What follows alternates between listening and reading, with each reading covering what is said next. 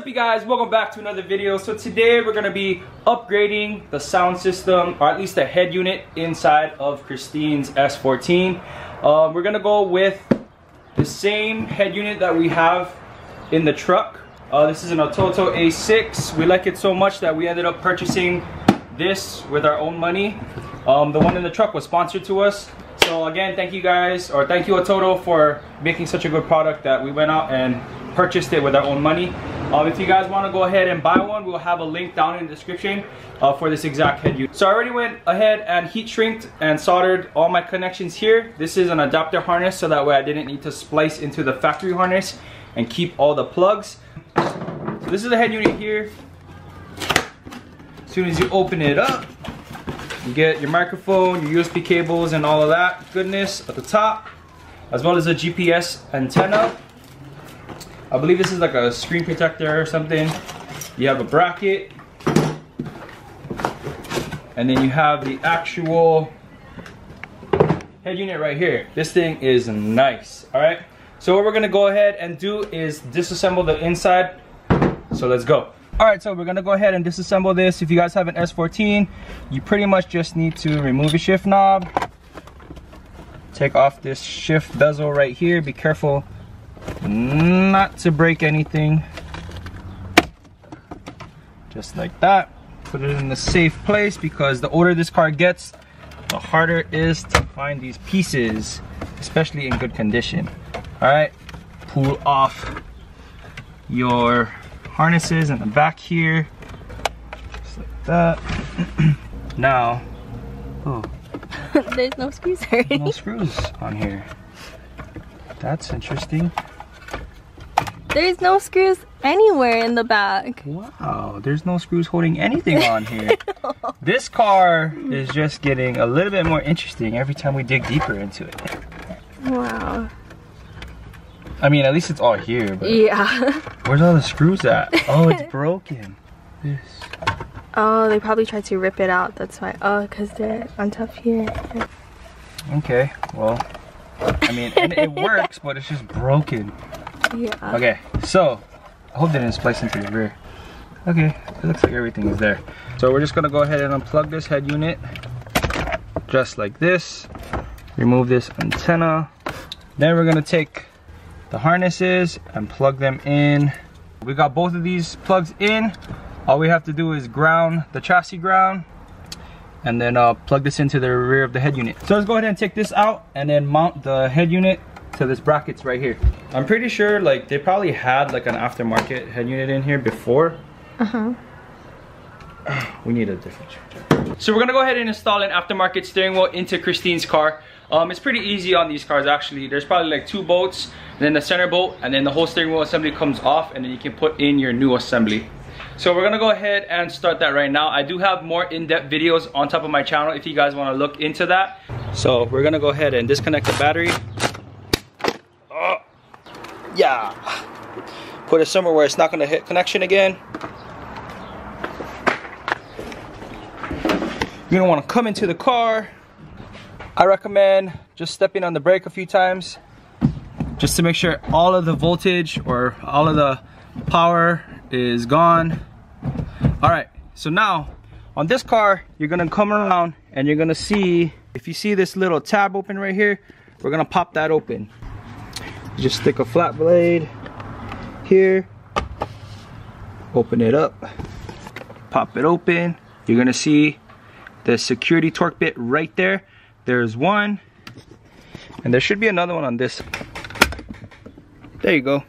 Right there is the other torque bit that you want to take out. There's security torque bits, and they're T50s. So you're gonna want to get a T50 torque bit. So if you guys are wondering what a T50 looks like, it looks like this. You see how there's like a hole in the center? That's because there's a dowel pin, something like that, in the center of the actual bolt. So I'm gonna go ahead and take this one out. All right, I'm actually gonna see if I can unplug this, because I do not want this thing to go off in my face. Now we're gonna go ahead and remove this side right here.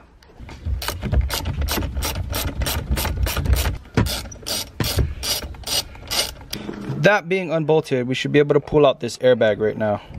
To remove this, you're gonna remove this nut right here, but not all the way, because when you go ahead to bang the steering wheel, you do not want to pull the steering wheel straight into your face. I've never hit my face before, and I don't want to start today. So as far as the cruise control goes, there should be a harness here.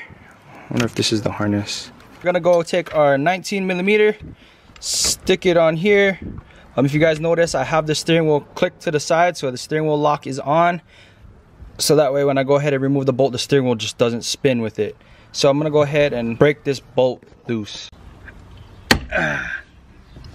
So easy. Good thing I'm so strong. Okay, so since this is Christine's car, we're gonna make you pound this thing out. Okay, go.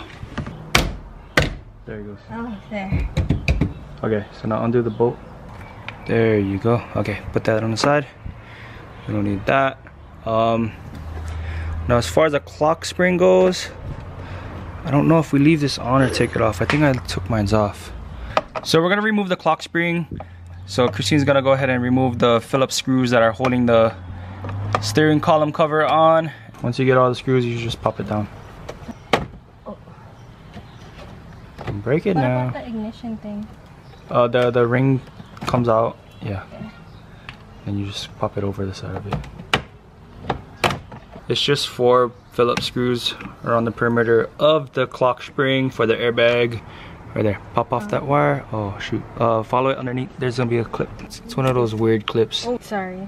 I don't know. It's your car. Is that supposed to do that? I don't know. There, pop the back. Yeah. Okay. There you go. Okay, so keep that. Don't break that. So while Christine is reinstalling the steering column cover, I'm gonna just show you guys what steering hub we are going with. It is this Boss kit from eBay. So before you guys talk crap about this eBay special, just know that we've both ran this Boss kit in both of our 240s back home and had no issues whatsoever. So we're gonna go ahead and use this again. Let's go put this on. Okay, so you're gonna figure out which hole matches up with the actual hub, because there's 2 sets of holes on there. Okay, that one. Okay, so remember that hole right there. Typically you want your car wheels to be straight on the steering wheel. We're gonna have to roll the car back and forth later. Most cars, there's an indicator on top of the actual steering shaft here. If you see, there's a line right there. It's pointing that way. If you guys remember, I had to turn the steering wheel just to get it to lock. So that more than likely is gonna be your top dead center on your steering shaft. Is it good? Yeah. Okay, put the bolt on it. Just so it doesn't go back and forth. Tighten it down. So now what she's gonna do is she's gonna bolt up the steering wheel to the hub, and then she's gonna leave the horn out. That way we can adjust the hub with the steering wheel still on, so we can figure out where straight is. There. Okay, so bolt it up just like that. Okay guys, so this is the dilemma that we have on this radio. These 2 bolts are like seized in there. They will not come out, and they're about to strip. So we might have to drill these out, but we're gonna go ahead and continue to try and take these out. We have them soaking in WD-40. We don't really care about this OEM head unit because, I mean, it works fine, nothing's wrong with it, but we're gonna put that thing in. Even the EQ and all that, it works on top of this thing. Figure this out, figure out where straight is, and we should be good to go. Yes, guys, we just broke free the chains of this stupid screw. It's so nuts that it didn't even have bolts holding it in. Like any bolt. Okay, so we're gonna go ahead and put this in the car now. So we're gonna go ahead and plug in all these accessories. This, I believe, is gonna be the GPS antenna. A tip is, for a cleaner install, this actually doesn't need to be mounted outside the dash. Just mounted like on the back of this or inside the dashboard somewhere. This is gonna be the Wi-Fi, because this is an Android head unit, so there is apps and you use it for GPS as well. Let's stick this here. So let's just check the fitment on this. Thing is though, there's no bolt.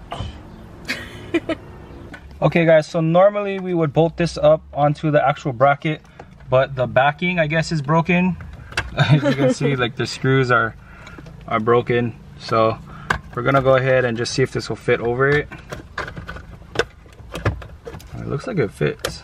We're gonna need a little trim piece, but it's actually not that bad. Like the gap It's just on the top and the bottom. It might be actually okay, like, you know, like it's not that big of a deal. You might actually just leave it like that. Alright you guys, so that's gonna be it for today's video. The interior is looking good on this car, but don't worry, the Z videos will be back very soon, so stay tuned for that. We love you guys so much. Thank you for all your support, and we'll catch you guys in the next one. Peace out and stay calm.